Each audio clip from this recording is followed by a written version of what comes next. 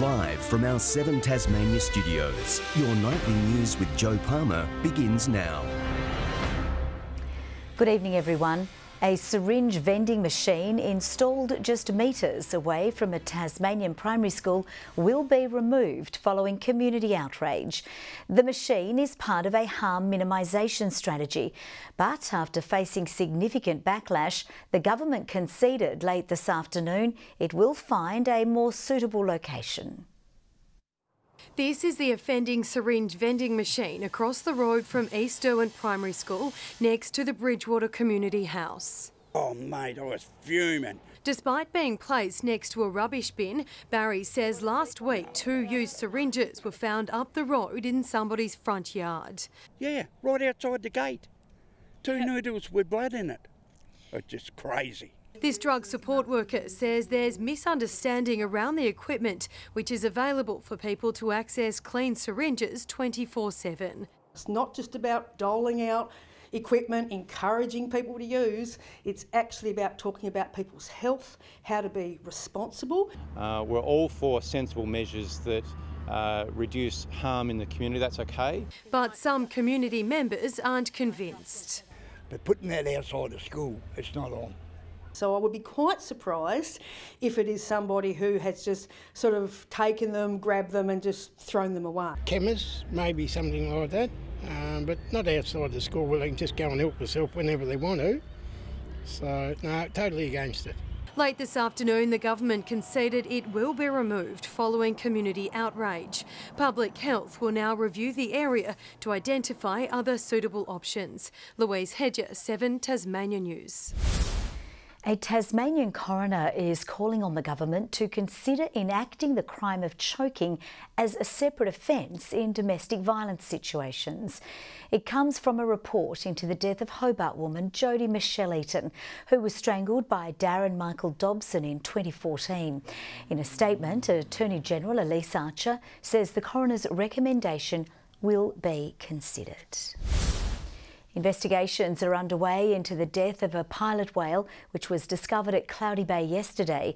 Wildlife authorities say they don't believe there are any unusual circumstances. At around midday, the carcass was found, prompting staff from the Marine Conservation Program to collect it and undertake investigations. Despite pilot whales often travelling in pods, Parks and Wildlife staff say there were no other animals stranded. If a whale is discovered, DePipwe is reminding people to contact the whale hotline. There's a debate brewing tonight over whether Tasmania should introduce a new Christmas Eve public holiday. As Queensland prepares to introduce the change, unions have thrown their weight behind the idea, while others have been left less than impressed.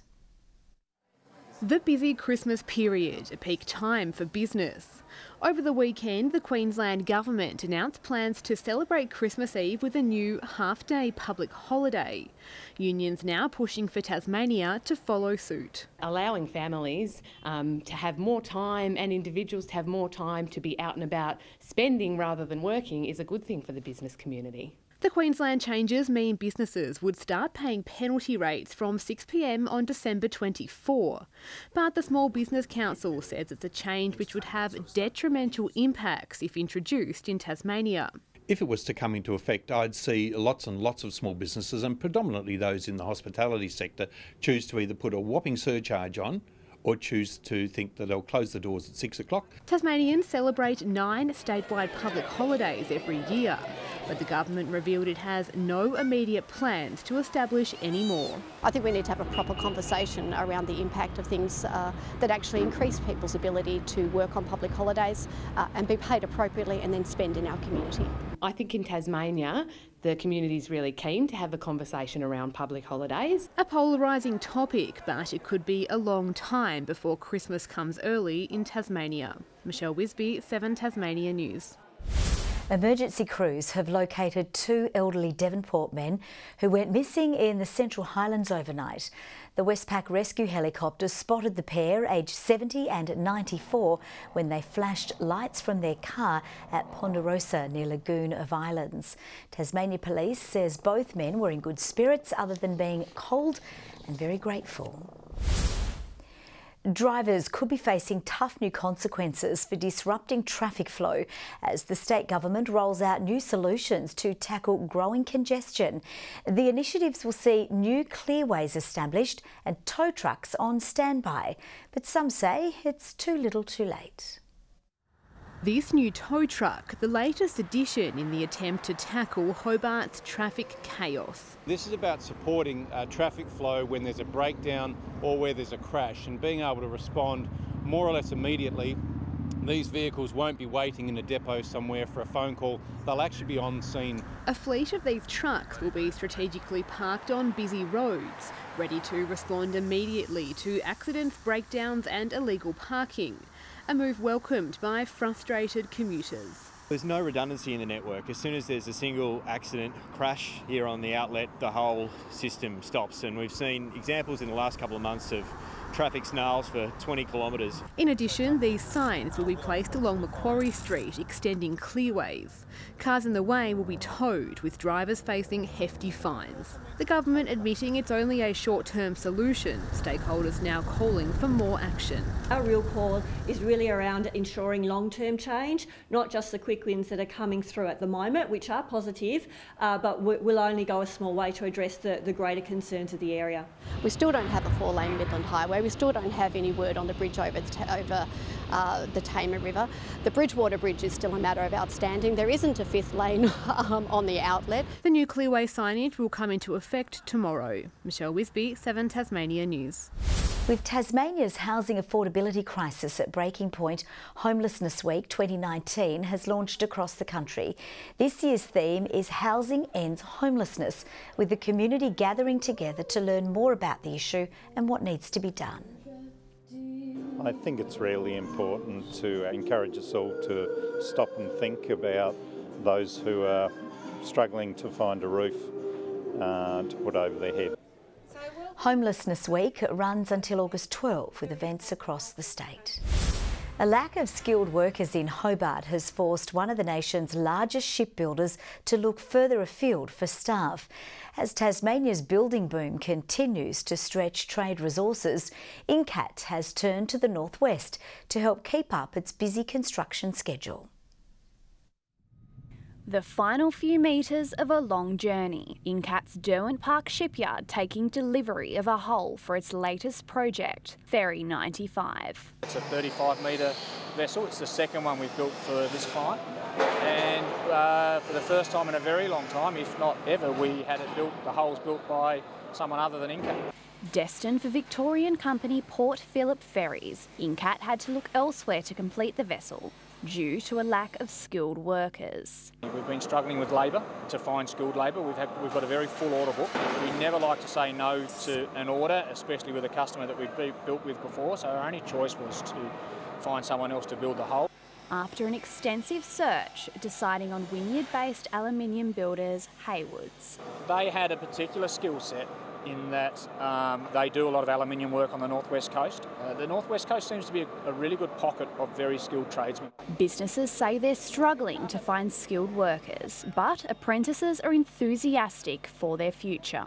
I think Tassie is lacking in this sort of, not industry, but lacking in workforces like this. There's definitely a lot of work here, especially for the young generation.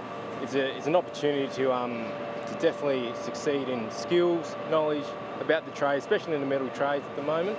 Workers are busy putting together the final touches on this Victorian-bound ferry, with the ship due to be in operation by Christmas. Ebony Ablett, 7 Tasmania News. Tasmanian Aboriginal children have put their creative foot forward on a National Day for Indigenous Youth. They've written and helped illustrate 2 storybooks in the Palawakani language and even received their own copy at today's launch.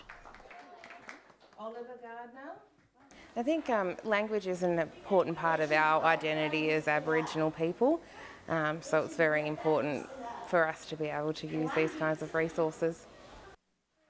Also acknowledging the International Year of Indigenous Languages. The red carpet is being rolled out in Devonport with preparations today for the 8th annual Help Film Festival. 6 local schools are showcasing their work along the theme of paying it forward. It's an opportunity for young people to get together and explore issues that are relevant to them in a creative way. So the general focus is around homelessness and drug and alcohol issues. The top prize is $1,000. For many expectant parents, having a baby can create some fear, and this weekend an expo in Launceston is set to shed some light. More than 50 stalls will offer a range of advice for growing Tasmanian families. To connect parents and parents-to-be with all the information, the services, the support, all the products, the education and the information to help them make informed decisions about creating a new baby. The All About Babies Showcase event is on at the Albert Hall this Sunday from 10. North Launceston coach Taylor Whitford is refusing to buy into suggestions his side has the mental edge over the Blues, despite yet another win over their crosstown rivals. Well, Clarence will look to close out the season on a high after their upset win over Lauderdale. Last Saturday's 38-point win was the Northern Bombers' 18th straight over Launceston, but Whitford says his men aren't buoyed or bothered by the impressive statistic approaching September. I mean, we've got to take it each time as it is. You know, we don't speak about it. It's not something that we say, oh, we've beaten Launceston, you know, thus many times previously. It's going to happen again. It's not spoken about internally, so yeah, for us, it's no biggie. The side heads south this weekend to take on Lauderdale, but the reigning premiers won't be taking anything for granted, despite the ladder leaders coming off a shock loss to Clarence, which saw injuries to two of their best in Bryce Walsh and Josh McGuinness. I mean, they played a really good game against Launceston. They've beaten us twice this year, so, you know, we've got something to prove against them, especially down there. They play their ground really well, and they haven't been beaten there this year. While the Roos still have a spring in their step following that upset win. Pretty sweet victory, and said to the players after the game, it's probably one they're going to remember, especially young guys, probably maybe for the rest of their life. With the club in the midst of a rebuild, they'll now look to close out the season on a positive note to further prove to the competition and themselves that they're still a force to be reckoned with.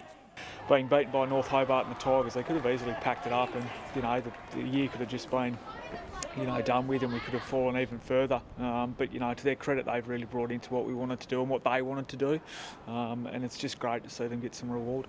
The Roos take on Launceston at Blunston Arena this Saturday.